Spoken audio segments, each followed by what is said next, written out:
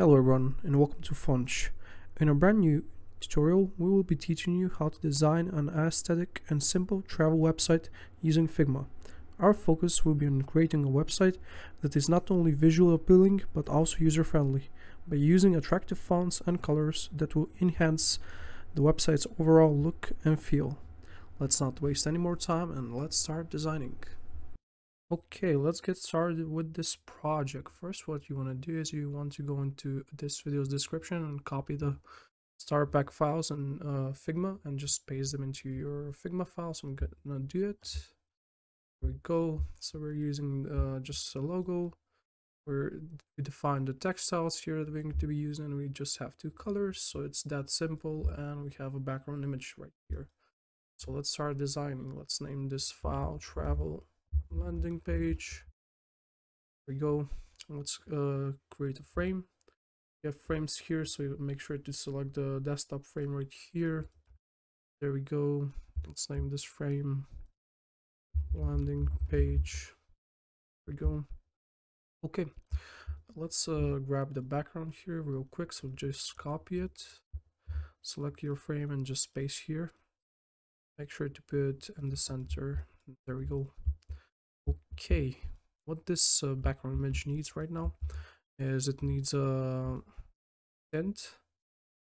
So we're going to create one. You can just create a rectangle into your frame just like this. You can click R, get a rectangle, and you can give this rectangle a black color.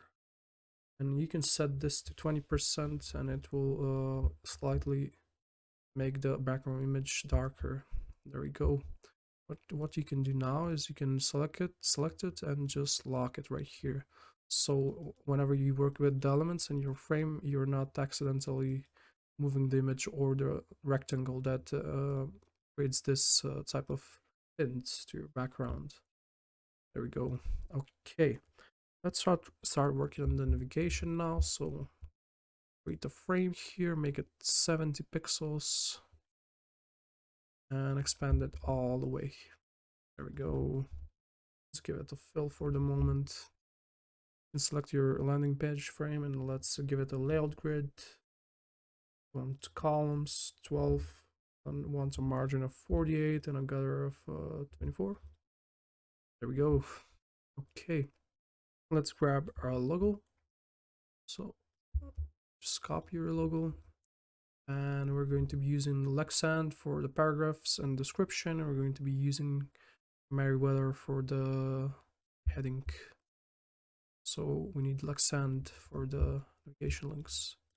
You can remove the fill for the moment and just paste your logo. Make sure it's aligned in the grid. It's centered. There we go. Okay, let's start designing the navigation links. So let's write them up here.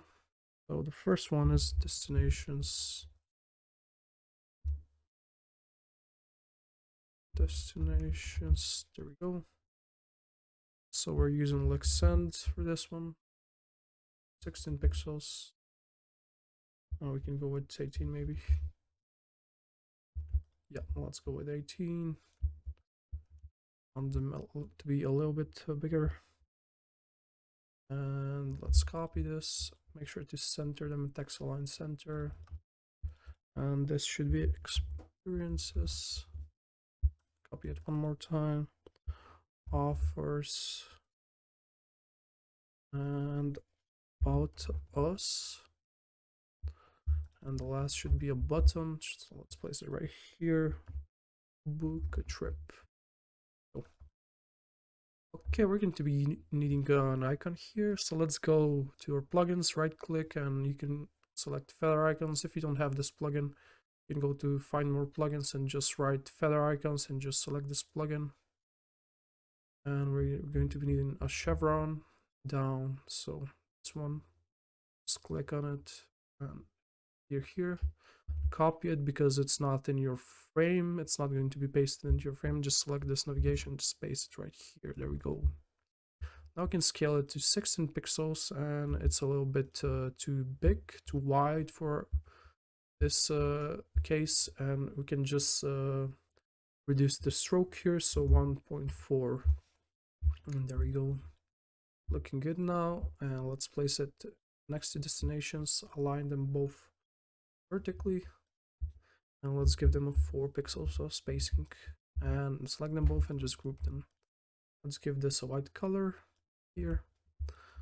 Okay, now you can select all your navigation links and just align them, and you want to distribute horizontal spacing and 40 pixels. There we go. Now you can group them. There we go. And let's align them perfectly into our navigation, both top and bottom and left and right. Looking good. Okay, let's design the button right now. So what you want to do to this text is you want to add all the layout, so Shift A to do that. And let's give it 8 pixels vertical padding and 16 on the sides. Let's place it right in the grid. Let's give it a fill. And we want to grab this primary color right here, this attractive orange, and let's add it here. Let's disable the grid. Okay, that looks good. Only thing we can do is we can reduce the font size here to 16. It's a little bit too big, so make sure to adjust this accordingly. Let's select all of these and distribute horizontal spacing and 40 pixels. There we go. You need to experiment to see what works best, so I'm doing this live in the videos so you can see the process of creating these types of designs. Let's enable the grid, holding Control Shift 4. There we go. And now we should place this on the grid, align it. There we go. Let's give it only 8 pixels of corner radius. Okay, that's looking good. Okay, let's enable the grid one more time. And you can create a line here, click L, and make sure to pull it all the way through the whole design.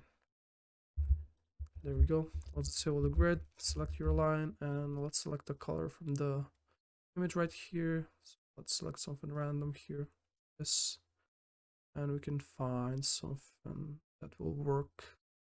So make sure to experiment on your own as well. Let's type 0.75 here. Need just a thin line. Let's go towards the blue a little bit. Something like this should be sufficient. There we go. That's looking good. Okay, now we can create the title, the description, and the call to action button. So let's click T. And for textiles, we're using Merriweather for the headings. Let's do it. Let's write up the content here. So explore epic destinations and meet exciting people.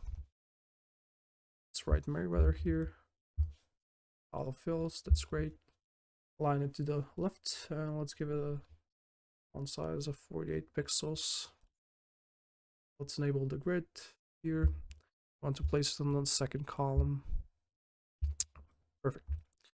Okay, let's write up the description below it. So we help people find the best destinations and offer. This should be at the top. Let's destinations and offer even better experiences and adventures. Let's go. Should be Lexand, so we're using Lexand for descriptions, and give it 18 pixels. We want this to be slightly bigger.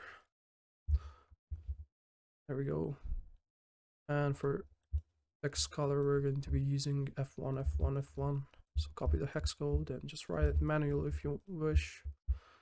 Let's give this 24 pixels of spacing. There we go. Let's create a button now. So write explore trips, and there we go. You can add all the layout right now and just add 12 pixels here and try 16 and add 24 sides.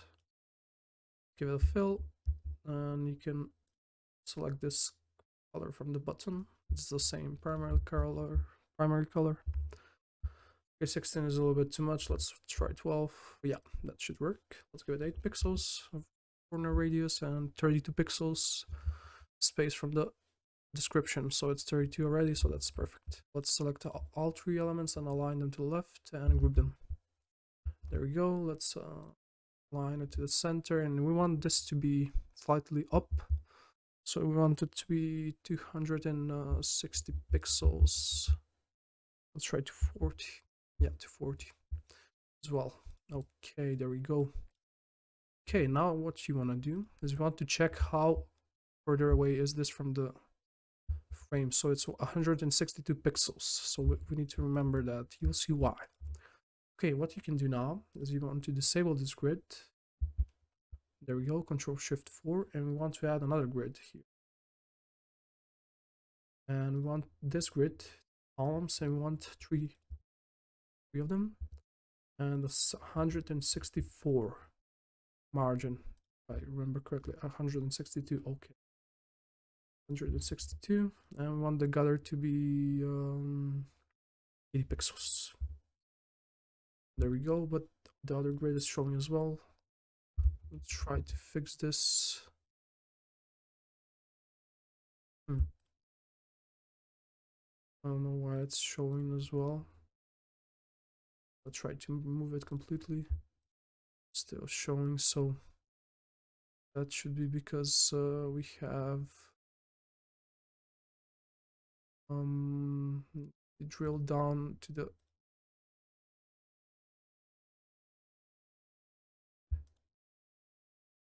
see what's causing this issue.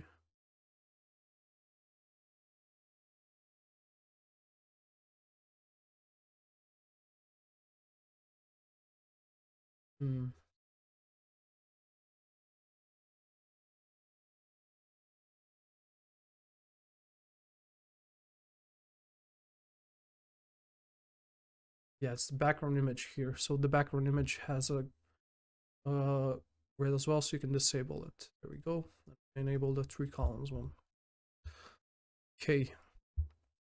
Now we have 3 columns, and we will have content in each of them on the edges.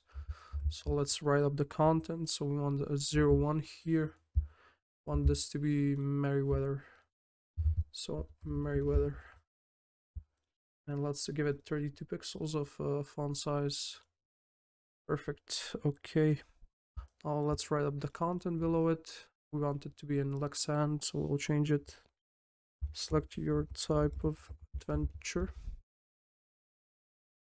Oops. Lexand. And we want this to be 18 pixels. And there we go. Let's copy this one more time, and we want this to be 16 pixels. Let's write up here the content. Browse hundreds offers our website and choose the best one for you. Let's align it to the left. Align this to the left as well, and this as well. Let's give this a spacing of 12 pixels, and let's give this a spacing of 8 pixels. And we want this to be light. And there we go. Let's try a color. Let's add the X color F1, F1,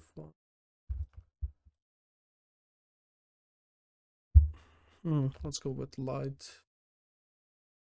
Light, it looks good. Let's group this. Enable our grid again. Let's copy this and place it on the grid. This should be 02. Let's write up the title here. Book your trip's date. And select the date of your trip and select all the essentials for your trip. Let's copy it one more time. And this should be get ready for an adventure. Let's write the description here. That's it. Pack your clothes and don't get your spirit of or adventure.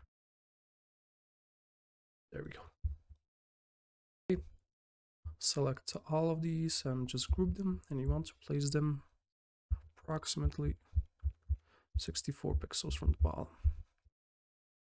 There we go. Let's disable the grid.